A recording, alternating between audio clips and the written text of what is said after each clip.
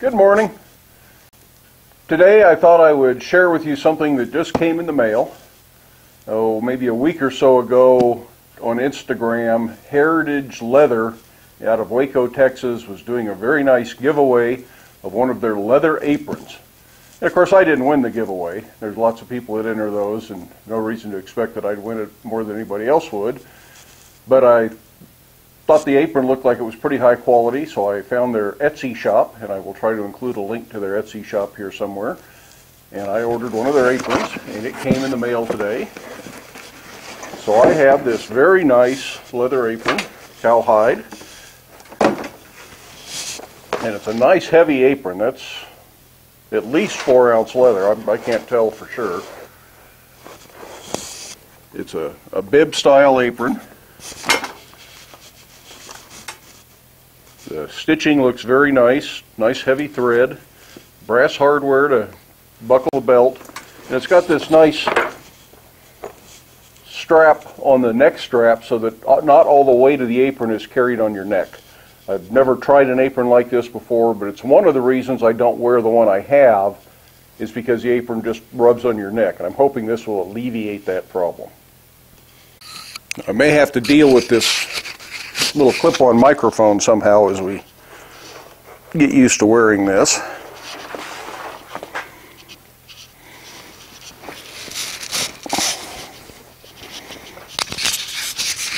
Put that down there for now. So this has some slide adjusters over on the side.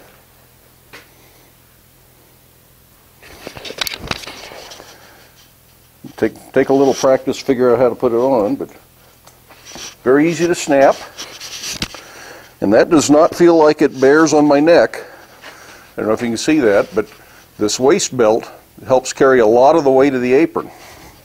So that's pretty nice. This comes all the way down to my knees, wraps around the sides. Right here is where I wear out my clothes the worst. Welding flux is one of the big culprits, and I could probably save way more than the cost of the apron in a single year in worn out t-shirts and flannel shirts if I just made sure I wore this apron every single time I'm in the shop, whether it's grinding or forging, because those are the things that really throw sparks right through here. But also it will protect my jeans, because right through here is where my jeans wear out, because I'm carry stock down here and it rubs against your thighs sometimes, or from working up against a bench. So I think I'm going to like this. It's more comfortable, it looks more durable, better made than the one I made myself years ago.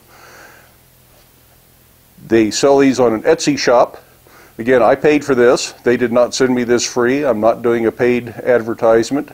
This is a product I bought, and I just thought I'd share it with you.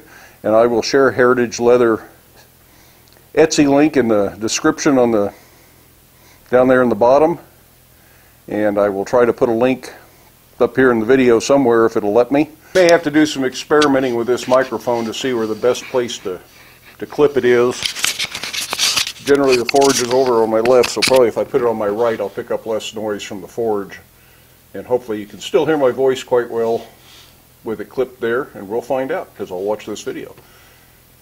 But anyways, that's just a quick review of this apron. I think I'm going to like it. I'll let you know more after I've worn it for a week or two. In the meantime, I hope you like the quick little video. Hope you subscribe to the channel. Hope you can get out to your shop and make something. But stay safe, wear your safety glasses, and we'll see you for the next one.